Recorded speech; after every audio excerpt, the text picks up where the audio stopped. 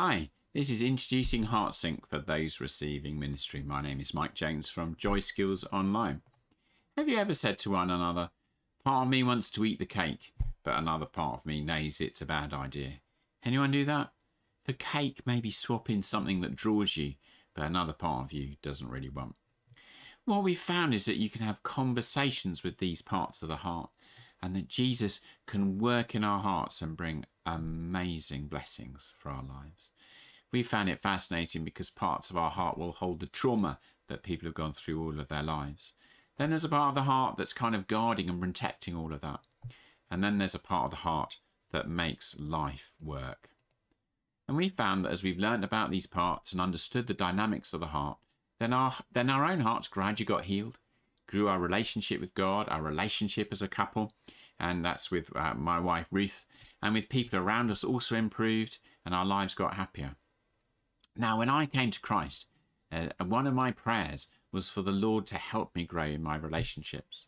Now, 20 years later, when I was accepted for a doctoral program, my prayer was, Lord, I'll do this program, but if there's something else that will improve my relationships, then I'm happy to do that instead. And I did that, and that ended up bringing me to HeartSync. And my relationships have improved as I learned about the life model, which we teach in our ministry Joy Skills, and through HeartSync prayer. And those things have really changed my life. Sometimes people say to themselves or think to themselves, oh, this heart stuff's a bit woo-woo, I can ignore it. And other people say, well, it was all done on the cross. And other people say, just sort yourself out. And my response to that is this: there's no evidence that just sorting yourself out works for people, or saying that it was just everything was done for us on the cross is working within the Christian community. We're all called to be co-workers with Jesus. We've got falling leaders, high divorce rates, we've got brokenness. Just getting on with it, just ignoring it isn't working. Why is that? Well, many people want to reduce the work of the Spirit to redemption and want to neglect sanctification. I'm meditating on this verse at the moment. May God himself, the God of peace, sanctify you through and through. May your whole spirit, soul and body be kept blameless at the coming of our Lord Jesus Christ. This speaks of God sanctifying us. Sanctification is growing our character, our maturity and our walk with God. And as we pray HeartSync prayer, we co-work with God, and he heals our broken hearts, grows our character, grows our maturity, and grows our walk with God. I can still remember when my Old Testament lecturer taught us that in the Hebrew, heart and mind are interchangeable. And I still remember the confusion that brought me 30 years ago. Subsequently, we found that it's true, that the brain science now tells us that we have the part of a brain which is the size of a cat, literally a cat's brain. So we've got the cat's brain sized part of our brain that flows through our bodies, including around the heart. The terms heart and mind were interchangeable in the Old Testament, and they got it right because that's just how we're designed and how we're made. Now, there's a great scripture in HeartSync that it was built on. We all remember Luke 4, where Jesus says, the Spirit is upon me because he's anointed me to preach good news to the poor. Now, as I said before, a Jewish audience will have completed the sentence like this. The Spirit of the Lord is on me to not preach good news to the poor, when he sent me to bind up the brokenhearted, proclaim freedom for the captives, and release from darkness for prisoners. So just as well as in England we'd say Jack and Jill, and someone else will go, went up the hill to fetch a pail of water, they'd have said, he sent me to bind up the brokenhearted. Or when Jesus talks about he's anointed me to preach good news to the poor. Jesus came to heal the brokenhearted, and he's a genius at healing broken hearts. And the Old Testament regularly talks about giving us new hearts. This happens at redemption, continues through sanctification. I mean, it's hard to love the Lord your God with all your heart when masses of it has brokenness and trauma in it. So we want people to be wholehearted so that they can love. And with Christians, it's been fascinating to me to know that often one part of their heart gets Christianity, but other parts of the heart really are struggling with it. And we have to dig deeper with the Lord, and things then begin to change. So, as this says, the human heart is divided, but works best when it's working together. That's God's plan for us. And in the rest of this presentation, I'll just take you through a few of the basic principles used. Then I'll tell you about what a session will look like, so you can get an idea of that when you come to us for prayer. So let's get into this. So let's look at the aspects of the heart. Well, here's the first two parts of the heart common to every human being. I'm going to go through them briefly, and then I'll tell you some testimonies of what we've seen.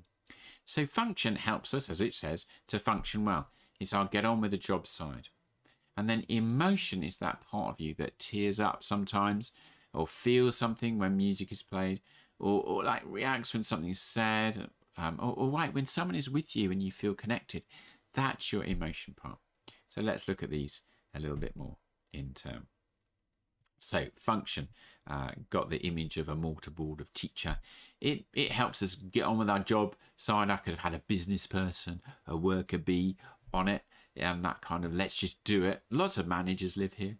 It also explains stuff also. That's why I've got the teachers mortar there. Lots of teachers live in function, explaining stuff. Function finds quick solutions. Lots of fixers live here. Function listens for actions, for information, for brief summaries. It helps us earn an income. He's brilliant. Function is great. But Tom Hawkins used to call this part denial, because it denies pain and trauma. You might say to someone, do you not remember all the trauma you've been through? Now I'm fine. Nothing happened to me, because they just don't want to know about it. That's our kind of function part. Most of us can recognise that bit of us. And then there's emotion, our feeler part. This synchronises with others, it connects with them, and yet it also stores pain. People who live in pained parts often find life overwhelming. Their past keeps breaking in through into their present. So much so that Tom Hawkins called this pain part just pain. Calls emotion pain, because like sometimes it's just like touching a nerve, and we have a pain part that stores the trauma.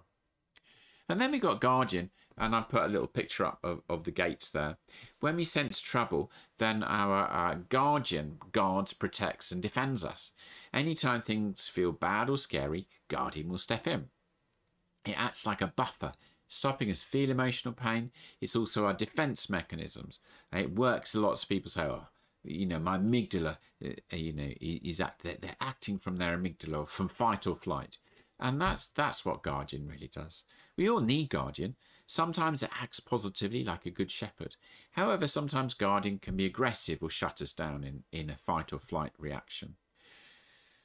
Now, what does guardian do for us? Well, when we think about our painful emotions, what do you think would happen if all the trauma and pain of someone's past got loose, just cried, and you couldn't get out of bed, you couldn't function, you couldn't go to work?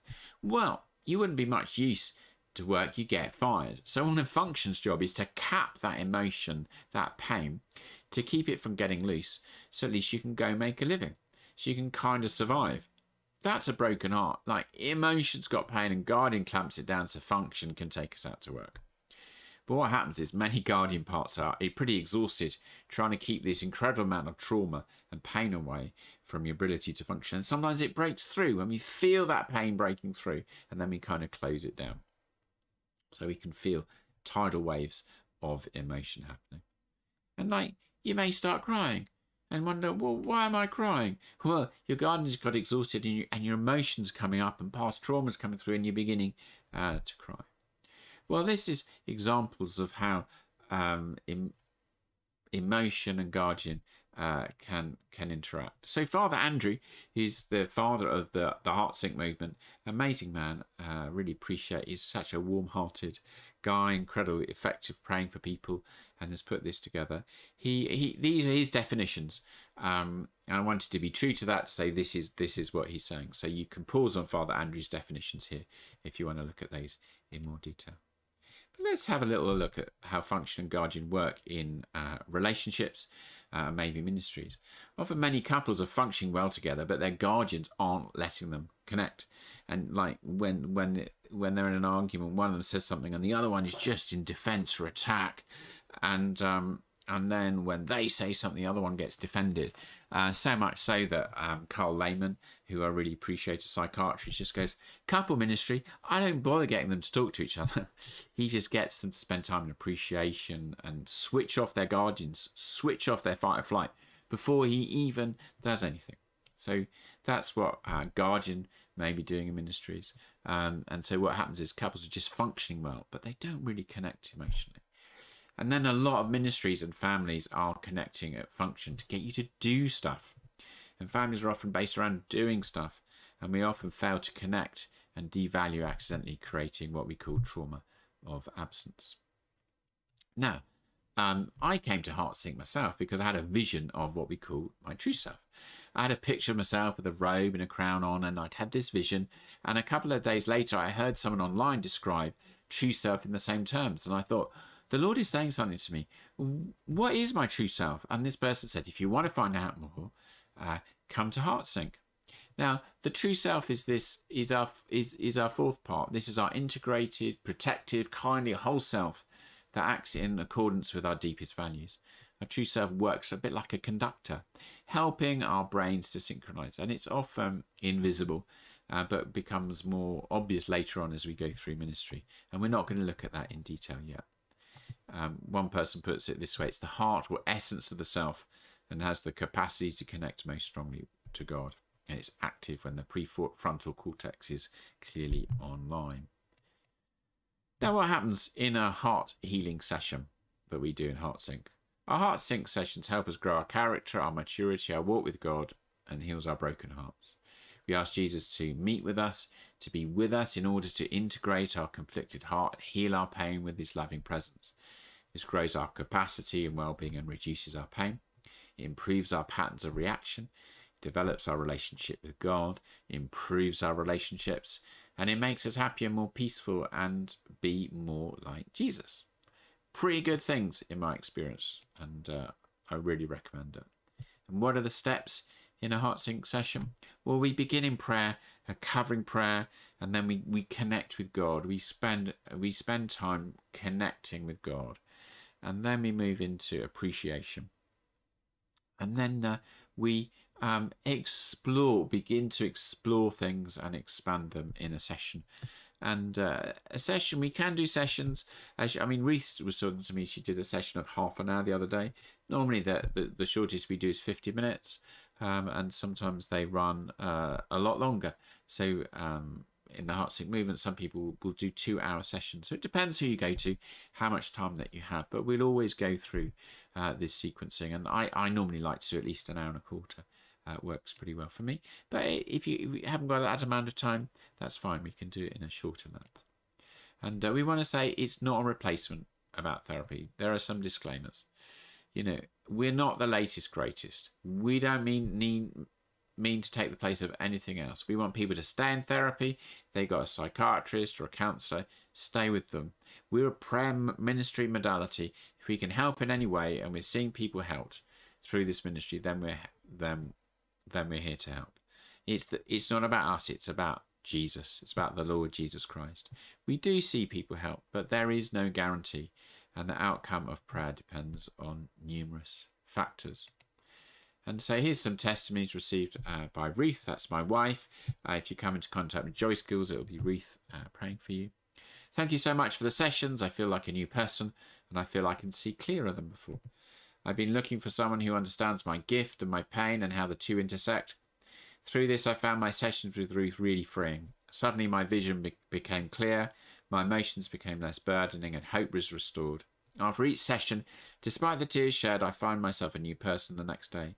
God is in this place. He works through this ministry and has been blessing to me and mine 1,000 stars. And I've been fascinated with the people that Ruth ministers to. I'm a vicar, pastor, so she does more prayer ministry at this modality than I do in the public arena. And I've come across people who've been counsellors and done stuff for 20 years and then have come for a HeartSync session and things have got sorted out. It doesn't always happen like that, but it is truly remarkable.